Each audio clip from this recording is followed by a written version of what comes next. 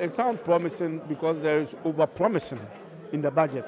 And when you over-promise, it sounds good in people's ears. But as to whether you can achieve it, it's also another thing. So many things have been said about this budget.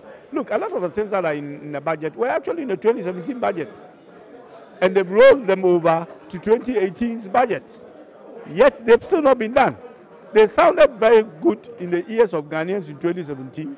And they may well sound good in the ears of Ghanaians, this year. But when are these projects and when are these things going to happen? If you said you're going to do something in 2017 and you don't do it and you move it to 2018, who knows what is going to happen in 2019? You may roll it over again.